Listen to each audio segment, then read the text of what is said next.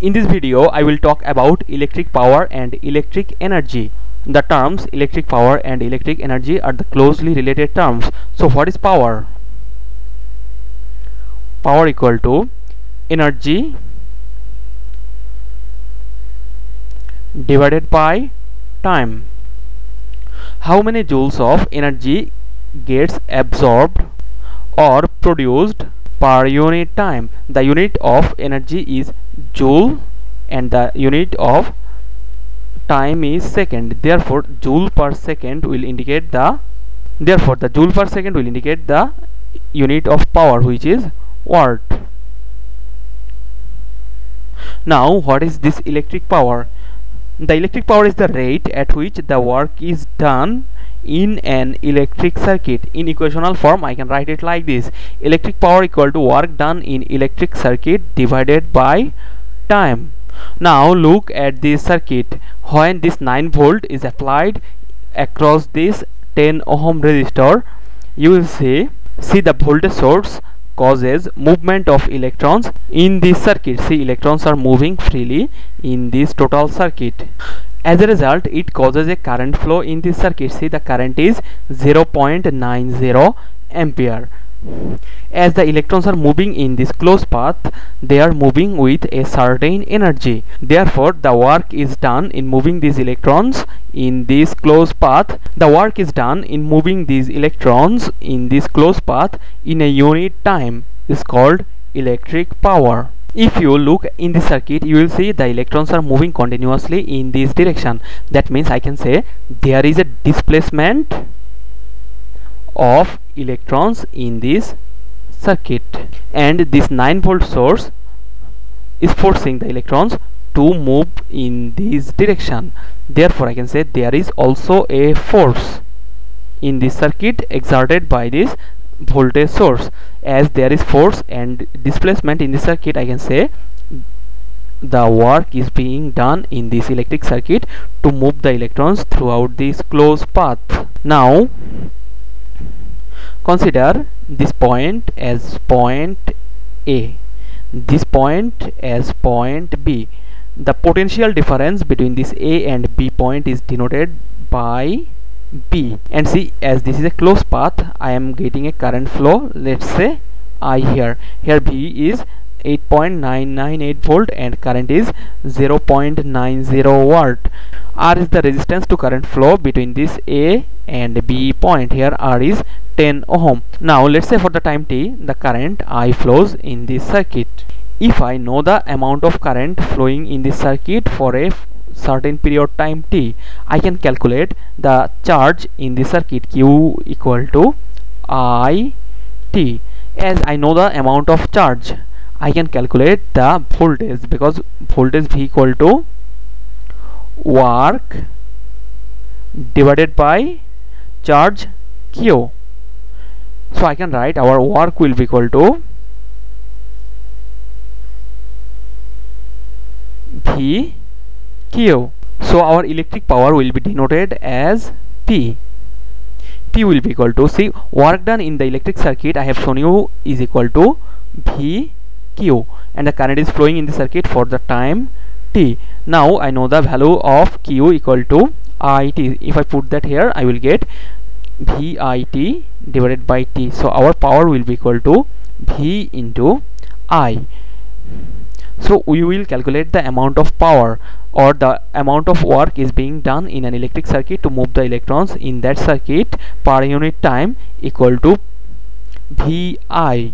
In a DC circuit, we calculate power by using this formula: P equal to VI, voltage into current, or V square divided by R, voltage square divided by resistance, or current square into R. Now what will be the unit of this power? Power is expressed in watt. So P equal to VI. Here the unit of P will be watt, and the unit of voltage will be volt, and the unit of current will be amperes. Or if I consider this case, voltage square divided by ohm, or current, that means ampere square into the value of resistor will give us the unit of watt. When we generate electricity, the watt is a very small quantity, therefore we use either kilowatt or megawatt. Kilowatt, 1 kilowatt will be equal to 1000 watt, and 1 megawatt will be equal to 1000 kilowatt, or equal to 10 to the power 6 watt, or 1 lakh watt.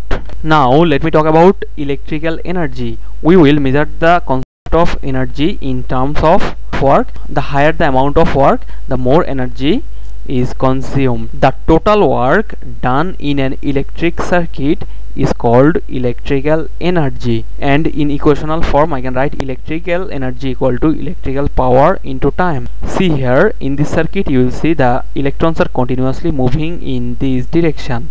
As the electrons are moving, therefore I can expect displacement of electrons in this closed path.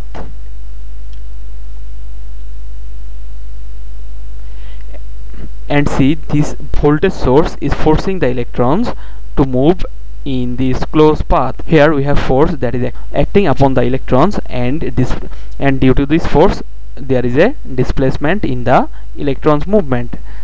Therefore I can expect a work is being done in moving the electrons in this circuit. Now how do we calculate the amount of work being done in this circuit? Let's say this is our A point and this is our B point. Between this A and B point I have a voltage difference or potential difference V. The current that is flowing through this AB path is, let's say, I. Now this I amount of current is flowing for a time of T.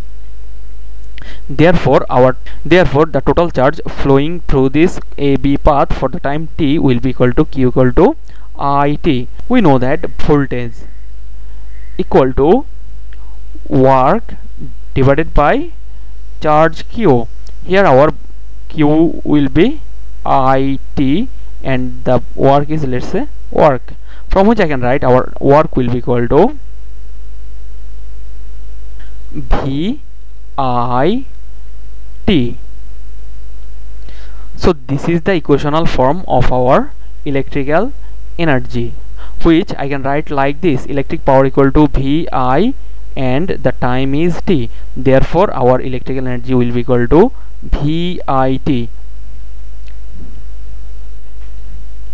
And in case of DC circuit we can calculate the energy by using this formula. VI will be equal to, can be written as V square divided by R into T, or I square R into T. Now if the unit of this electric power is in watt and time in second, the unit of this electrical energy will be watt seconds. If the unit of this electric power is in watt and the time is in hour, the unit of this electrical energy will be watt hour. But if the unit of this electrical energy is kilowatt and the unit of this time is hour, the unit of this electrical energy will be kilowatt hour. So what does 1 kilowatt hour mean?